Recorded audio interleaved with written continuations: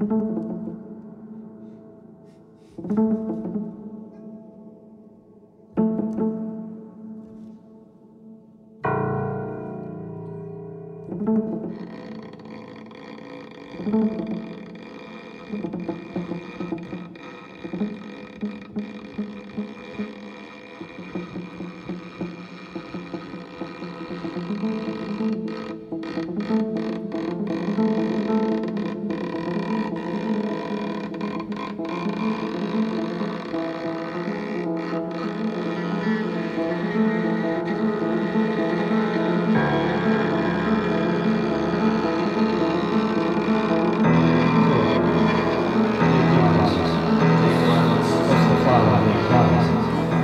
Plans refers to the project which Adam Sutherland and I have just very much enjoyed completing over the last couple of months.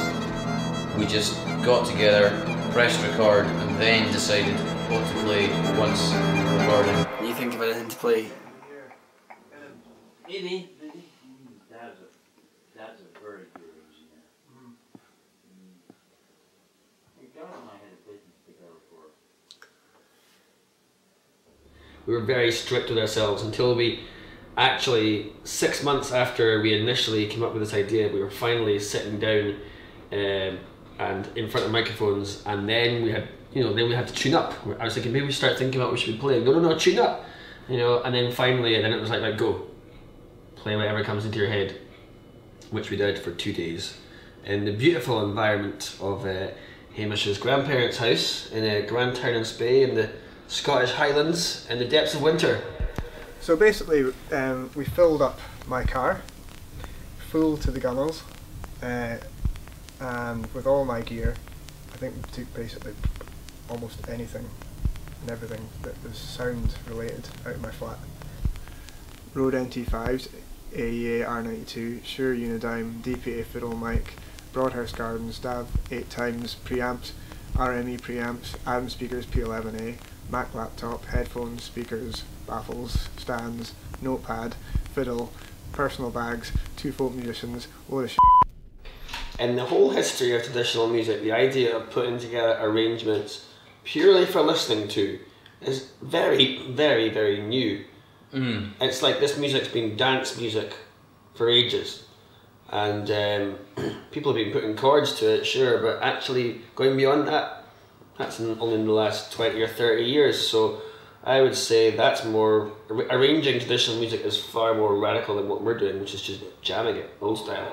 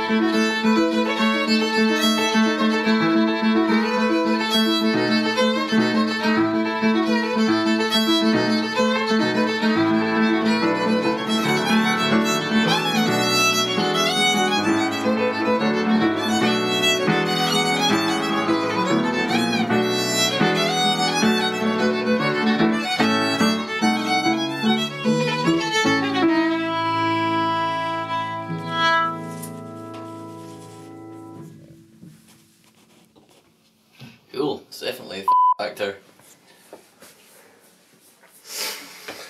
Pretty rocking. Quite often in Cape Breton Island in Nova Scotia and Canada, the way they used to make records was they would just sit a microphone on a table at a party, and my dad's got some of those recordings, and you can just hear folk chatting in the background and like having a party, and there's someone striking out with a fiddle. So personally, I kind of always quite liked that. I mean, that's just a recording of traditional music, and I guess we just tried to do a bit of that. I mean, it's Almost like a field recording, as opposed to making an album.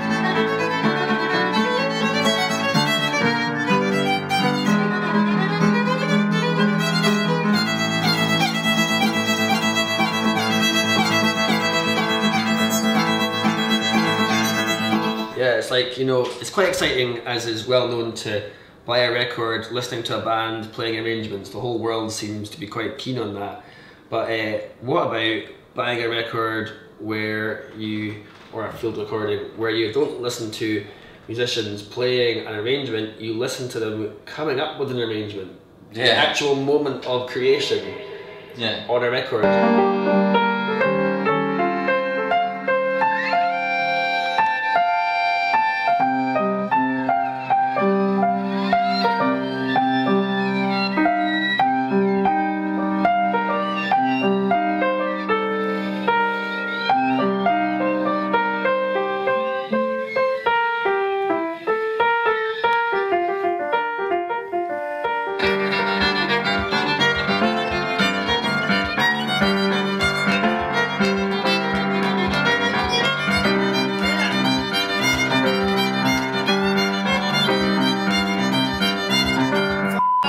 So hard. It is very difficult.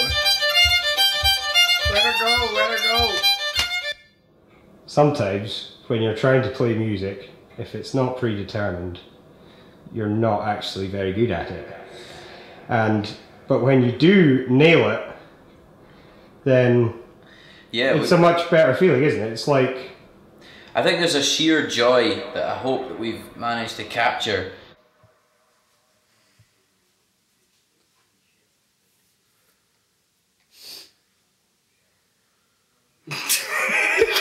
It's when things that we would never have come up with in a rehearsal situation if we were jamming, you know, I'm sure that there are ideas that we came up with on the spot, or we kind of had to come up with on the spot because we're under so much pressure in terms of, well, we didn't feel, there was a pressure because we knew it was all getting recorded, but then at the same time there was, you know, it didn't matter because we'd had so many train wrecks prior to that point.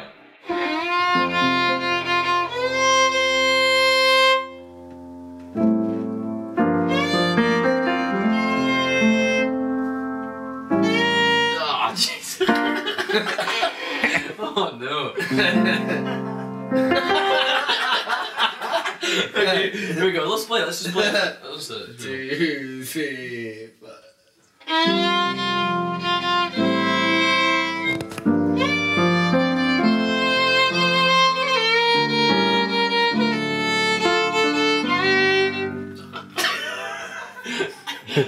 There was the larger pressure. We were aware we were recording, but we were playing.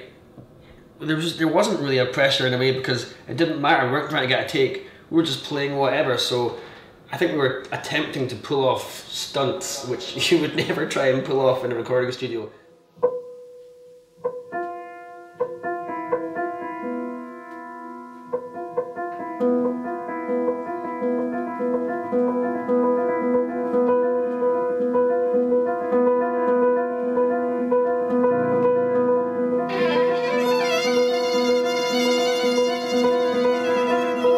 I think the whole process was a bit of relief, actually. It kind of felt more satisfying to just, it's almost a little bit like just letting things happen as they happen without forcing it. And in some situations, occasionally, not often, you might find yourself in a recording situation where you have to force to make the album work, whether it be business, financially wise, and time's running out, you need to force the idea or make a track work. But I kind of felt for those 2 days, we just had that clean slate. We were just able to sort of let music happen.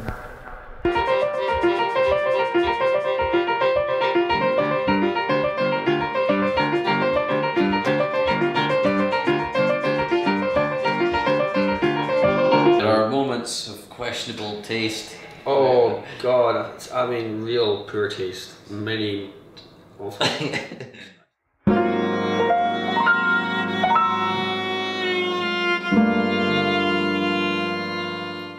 I suppose we're not thinking we're trying to honour anything or try and We're not known preserve for taste. preserving anything. Or we are Scottish folk musicians, so we just play whatever we want because that's what people have always done. They just play what they want. We're not going to play a slow air twice because it normally gets played twice and that's the traditional way to play it. We'll play the first part and stop because that's what felt good at that moment. Yeah. That's the kind of, and you know, if folk are not into it, that's totally cool.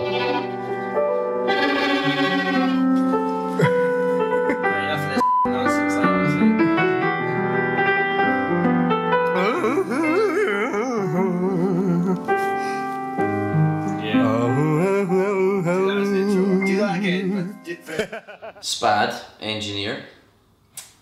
Quote, sometimes you just have to take on low-paying jobs to pay the bills. They made their music with reckless abandon, with no consideration for tradition, taste, or indeed the pair of ears that have to endure and engineer these servile, fawning parasites who call themselves musicians.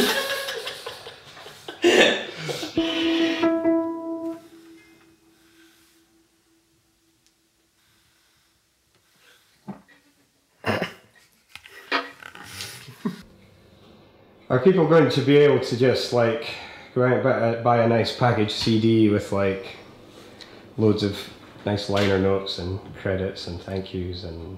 Well, first of all, I would just like to say, as the CEO of Ergy Records, just how very happy I am to be able to announce this exciting second release on our small cottage label.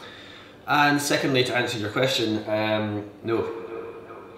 Okay, so... The CD's not available. There is no CD available.